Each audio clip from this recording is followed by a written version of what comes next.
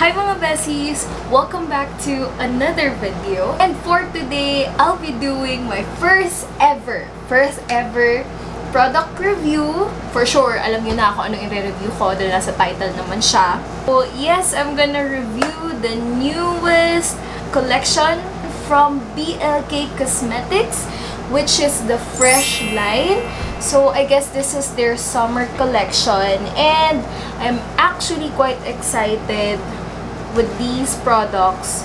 And ipapakita ko na sa inyo yung mga nabili ko. Mostly for lips yung kinuha ko. Ito na sila. Ayan. Super duper cute, diba? Ang cute.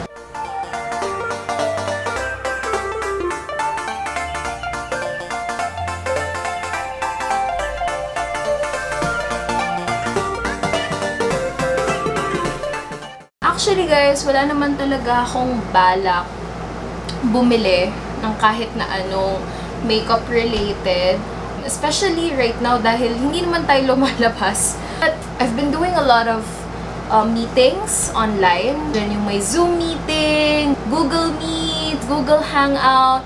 Basically, everyday nakikita pa rin naman ako ng tao. And you know how sometimes kapag nag-work ka from home, nakakatamad mag-ayos. Like, pag umaga yung buhok ko, as in nakatali lang siyang ganon, tapos naka-t-shirt ako. So, ang pangit-pangit ko. I thought, I want to get something na pagpapop lang ng color sa mukha ko, pero hindi naman yung tipong kailangan ko pa rin mag-effort ng malala. Because, I'm a lazy person and gusto ko kung pwedeng i-shortcut yung mga bagay-bagay, i-shortcut ko. Ayun nga, there was this time parang nag-scroll lang ako sa YouTube and John Ray, he's actually a YouTuber as well. I'll link his review of this line on my description box. Ni-review niya to and sakto kaka-release lang. And I thought, sige, I'm gonna give this a try. But I'm gonna be honest right away, no? Medyo namahalan ako. I'm not used to spending this much of money, especially just for lip products. Marami kasing alternative sa market na mura, pero alam mo yun, the quality is also good. But then again, I also want to give this a try since nakapag-order na rin naman ako before sa BLK. I tried their eyeliner. Sobrang ganda. It's just that pag matagal na siya, ayun nga, medyo natutuyo na. And I love their cologne.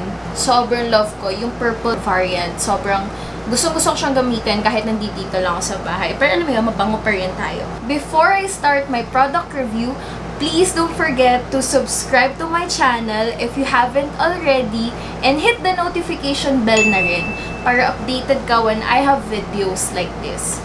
Are you guys ready? If you are, I'm so ready. Let's move on to the product review.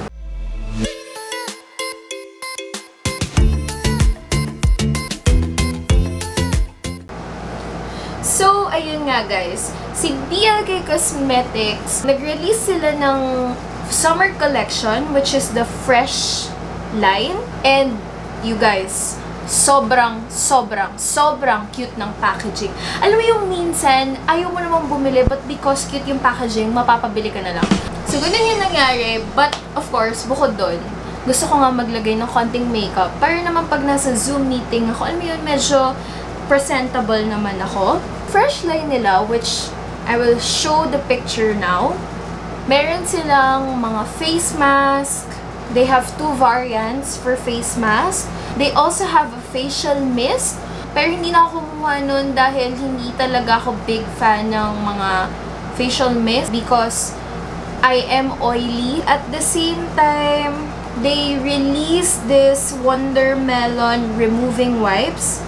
It retails at 169 pesos, which I think masyadong mahal for a makeup remover. Eto na nga. So, they released 3 products na pwede sa lips and some are also pwede sa cheeks and sa eyelid. And for this one, hindi ko kinuha yung lahat ng shade per lip product Because mahirap bagayan yung kulay ko and yung lips ko. Yung lips ko kasi medyo dark yan. At the same time, I have a yellow undertone. More of like the Chinese yellow. Kaya, ang hirap-hirap pumili ng lip shades for myself. By the way guys, I am under natural light situation. So, kung mag-iiba-iba man yung kulay or yung ilaw, pagpasensyahan nyo na po.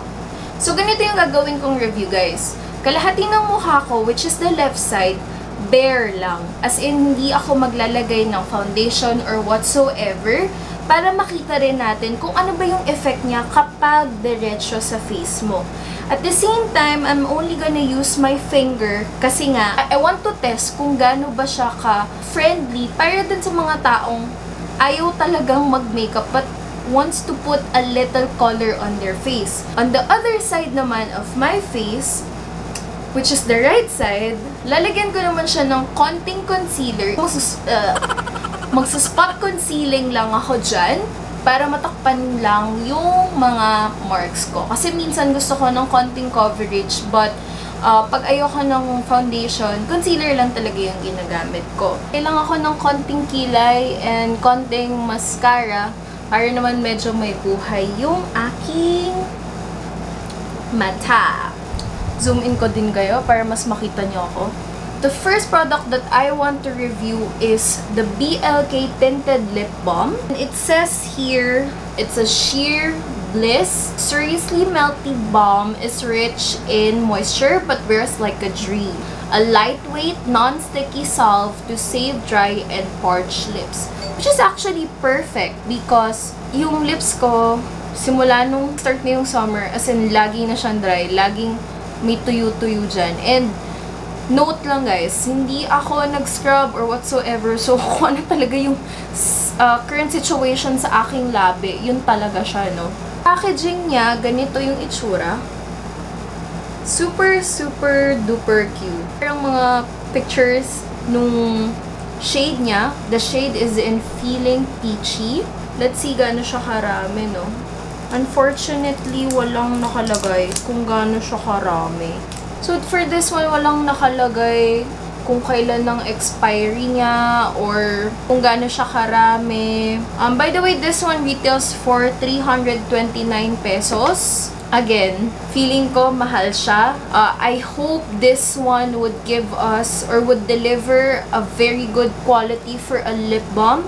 Otherwise, magsisisi talaga ako. Because 329 for a lip balm, girl. It's expensive. Let's smell it first. Wait let's try. Ilalagay ko na siya sa aking back of palm. There's a very faint scent of plastic, pero hindi naman bothering. And this is how it looks like kapag medyo tan ka. Girl, focus ka. I can definitely tell na it's lightweight. Try na natin siya sa lips ko. Wow! Na-experience nyo na ba sa lip balm yung pakiramdam na kapag nasa labi nyo na, pakiramdam nyo pag gumanon kayo, nagdidikit yung lips nyo? So, walang ganong feeling. Plus, again, it's lightweight. Though, manipis lang naman kasi yung nilagay ko. So, let's see na. Ito, residue na lang.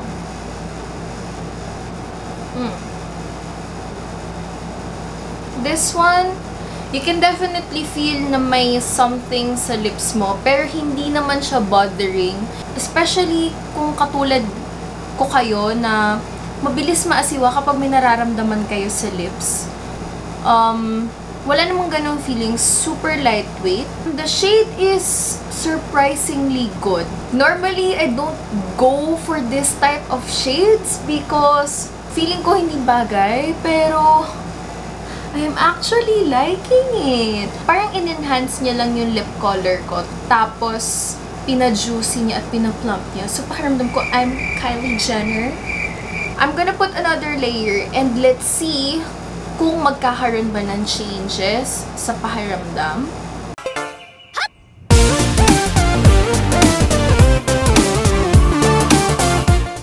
definitely buildable.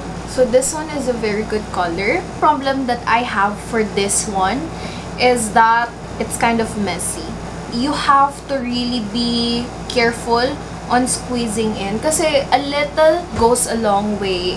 Kahit mapasobra ka, okay pa rin kasi again, it's really cute naman. But you don't actually need a lot of this para lang, alam mo yun, mag-show off yung color. Again, it's a lip balm. So you can't expect na magiging opaque siya. It looks like napakain ka lang ng lechon kawali. Pero may isa pa akong na-notice, no? Pag kumuha ka ng deposit directly from the tube, there is a chance na parang maipon siya dito. You kind of need to go back and forth para lang evenly yung distribution niya sa lips mo.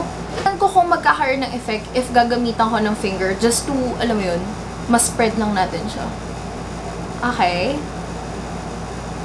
Okay, so, na-fix naman. Hindi naman siya na-destruct kung gagamitan mo ng finger. I actually like this. It's surprisingly good.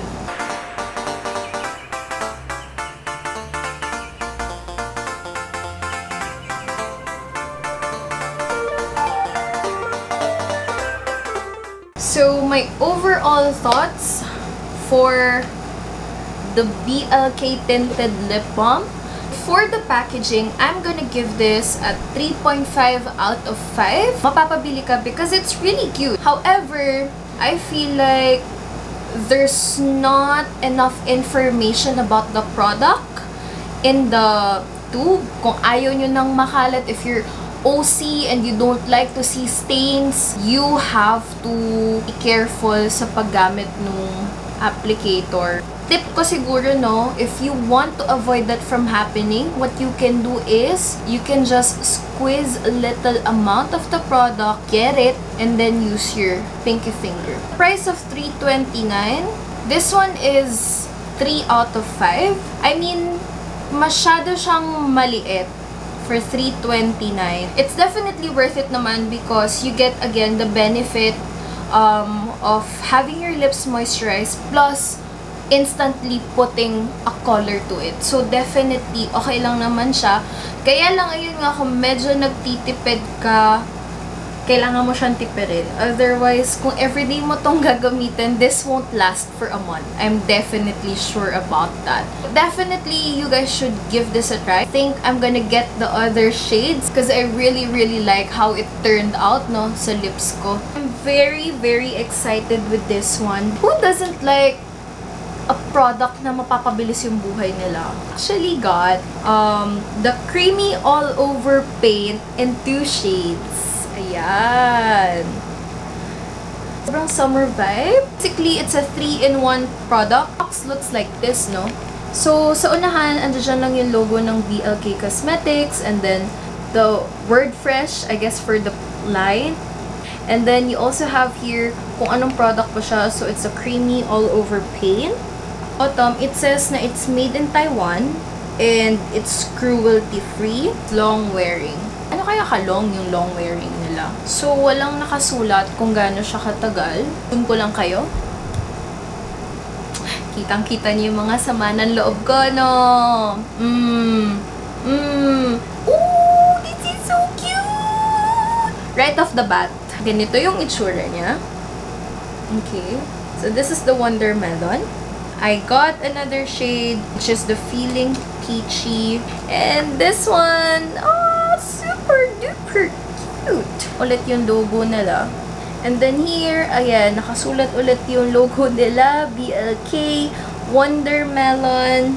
As mentioned, yung left face ko, hayaan na natin siyang ganyan. The right side of my face, I'm gonna put a little bit of concealer. Cover ko na rin yung mga redness ko sa mukha. Alam niyo yung face ko noon, hindi naman siya laging namumuli. Pero, pakiramdam ko habang tumatanda ako, mas dumadami yung dugo sa face ko. Normal lang ba to? Please let me know sa comment section. Sa cheeks ko lang ito gagamitin. Left side, I'm gonna use Wondermelon. And then, on the right side, I'm gonna use Feeling Peachy.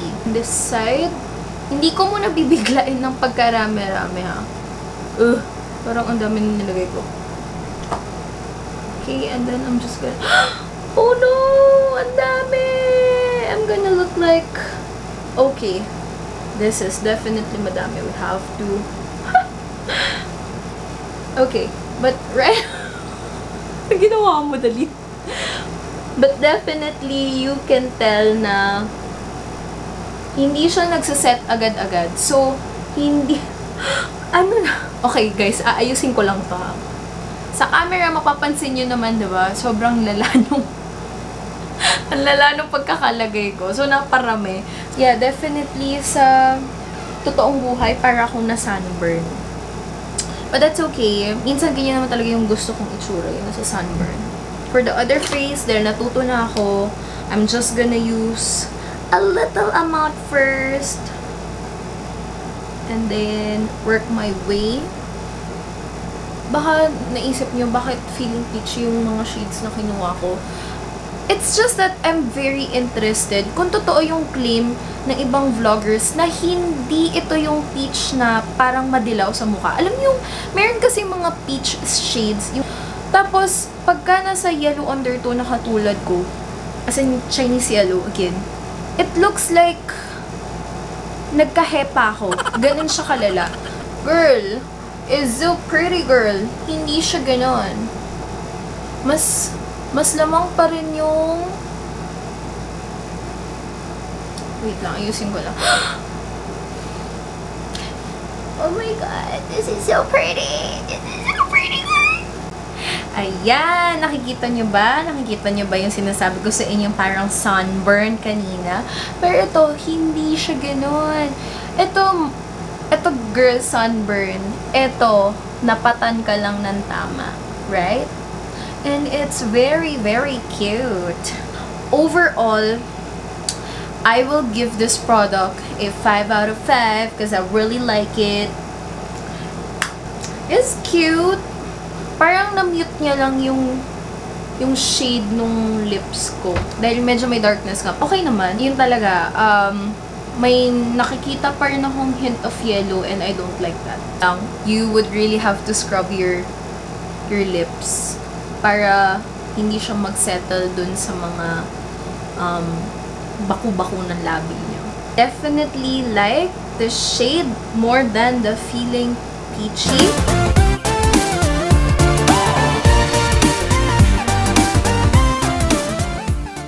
In terms naman of smell, ayun. So, I guess yung kanina kong din-describe sa Feeling Peachy na tinted lip balm na parang faint smell of plastic, I think that's supposed to smell like peach.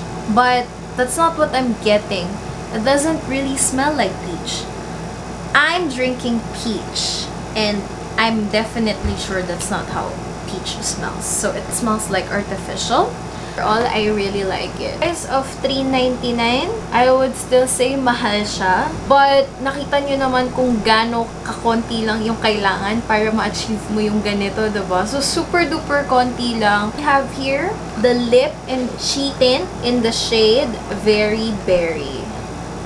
Yan. Ito naman yung itsura niya. It is manufactured last January 2020 with a net weight of 4.2 grams.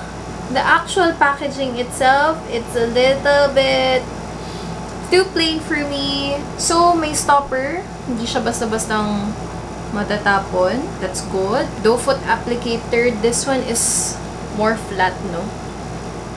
And I guess because of the stopper, ayun, napansin nyo, wala nang masyadong kalat yung kanyang pinaka stem. I'm gonna put this on my lids and then also on my lips.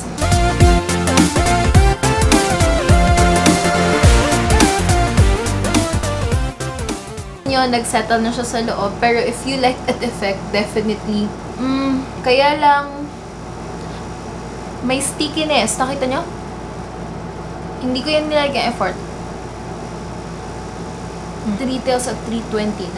Mahal. Ito talaga definitely mahal for a lip tint. Alam naman natin na ang dami-daming lip tint na mood. Surprisingly, hindi siya drying. Ina-expect ko drying to dahil tint to. Pero mas drying yung creamy all over pink. Okay, so nawala naman na yung stickiness. Pero ayun nga, it takes some time bago mawala yung stickiness. Anyway, try din natin siya sa aking lips.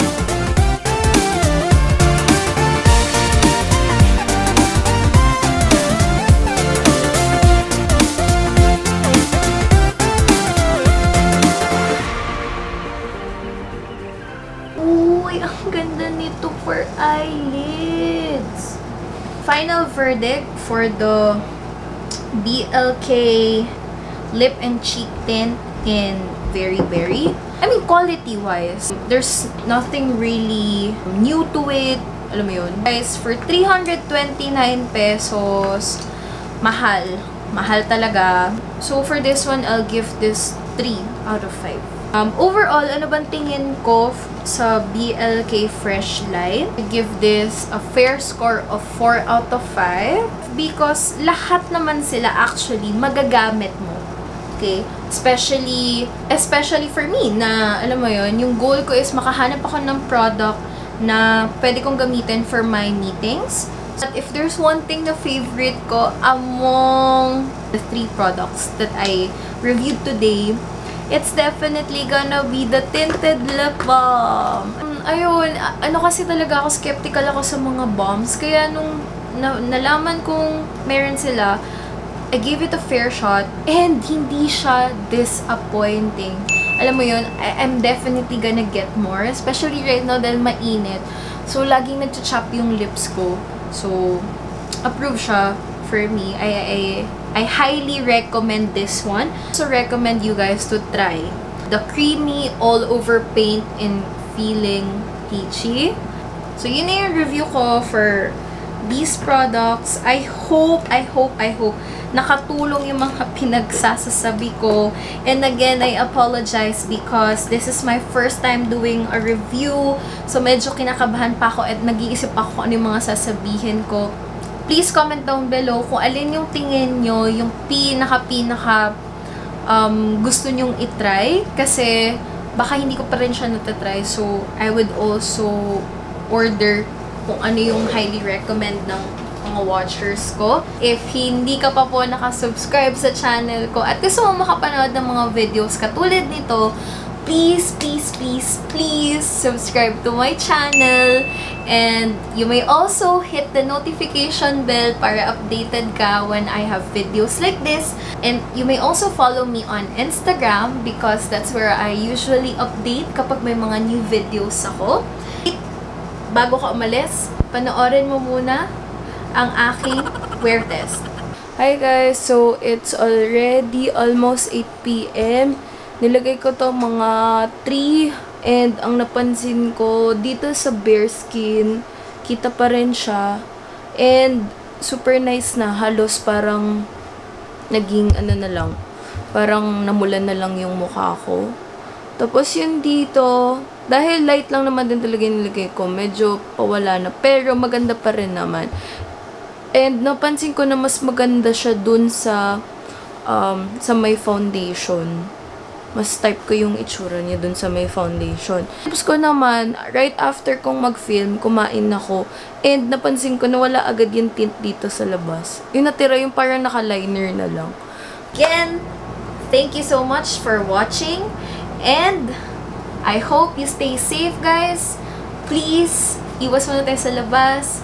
And until the next video. Bye!